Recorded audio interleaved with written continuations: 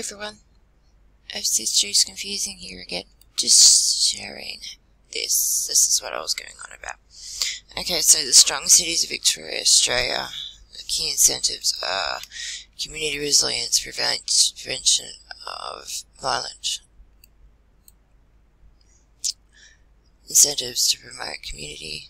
Victoria's population is among the fastest growing and the most multicultural in Australia, forged by successive waves of immigration. Victoria's greatest assets are its open, accepting and diverse society. By international comparisons, Victoria is one of the world's most successful and cohesive multicultural nations. It is frequently recognized as one of the world's most livable cities. Figures from the 2016 census shows that more than 1 in 4 Victorians reported being born overseas. Nearly half, 49% of all Victorians, were either born outside of Australia or at least one parent born outside of Australia. People from all over the world have chosen to make Victoria their home place, bringing with them their experience, their heritage and their culture. While Victoria enjoys support for multiculturalism and relatively strong social cohesion, there continues to be challenges in addressing the right wing, left wing, and I'm not even going to mention that.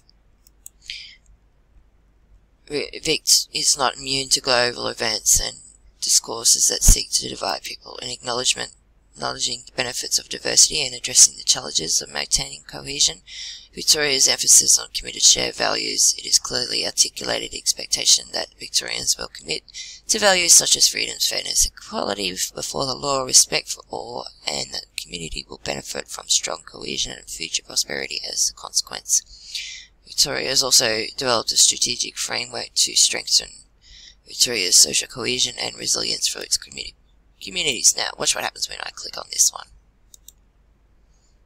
It does not exist, so that's the one I've just made, and I will add this.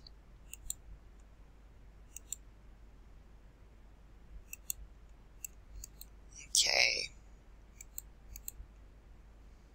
So it's developed it's to guide its PVE work. The strategic framework is careful to distinguish PVE from law enforcement and to avoid the scrutinisation of communities or social policy. In Victoria, the PVE is overseen by a task force chaired by the Deputy Premier, including the Ministerials for Multicultural Affairs, Youth, Families, Education and Police. The Ministerial Task Force is supported by a central agency with the overall social policy responsibility to ensure the whole of government buy-in and implementation. The conceptual framework has set guiding principles of respect, shared responsibility between government and civil society, co-design evidence-based decisions, and being concerned with the well-being of all Victorians. These principles have informed funding decisions and facilitate a holistic approach to a complex problem.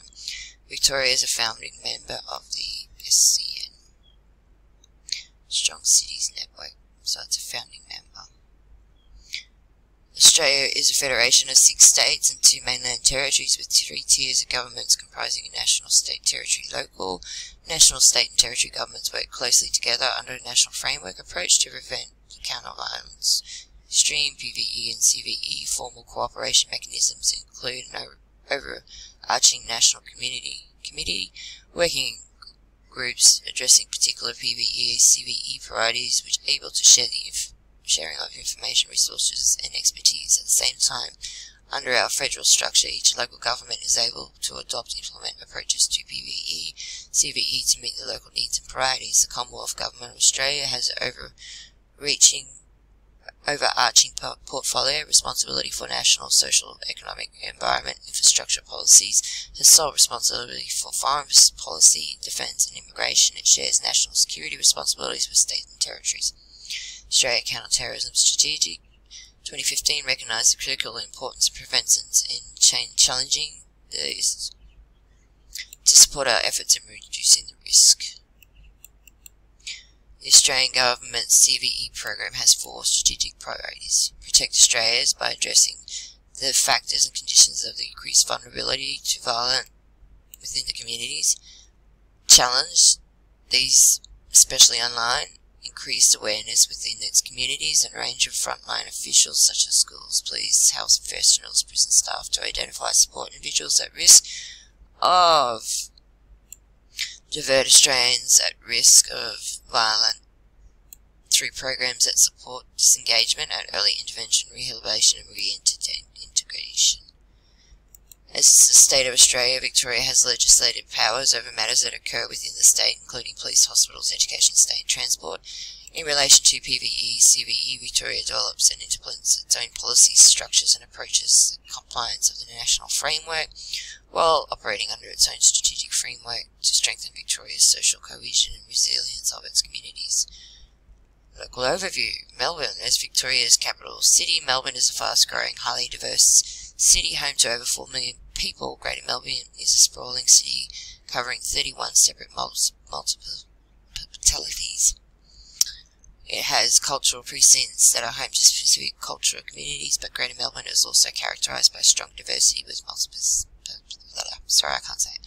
For example, Greater Dandenong is home to people from 157 different birth countries, with more than half of the residents were born outside of Australia, more than 70% speak a language other than English. Melbourne is one of the 100 resilient cities, and it has been recognised as one of the world's most livable cities.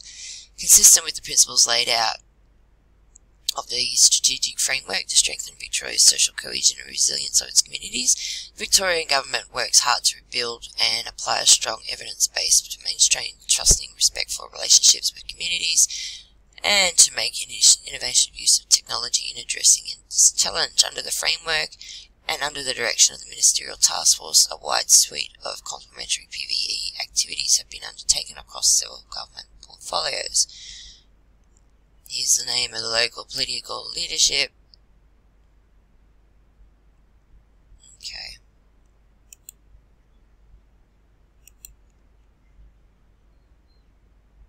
So they're telling the cities what to do, you know. So thanks for watching. I'll make this one a short one. I will make the next one. I'll make the next one about this because it's been brought up several times in those papers that I've just read. Is the 100 Resilient Cities, done by the Rockefeller Foundation. And also, after that one, I will share this one. It's one where justifying violence, legitimacy, ideological public support for police use of force, psychology and crime law. So I'll do those two next. Thanks for watching. Bye. Have a good day. Bye.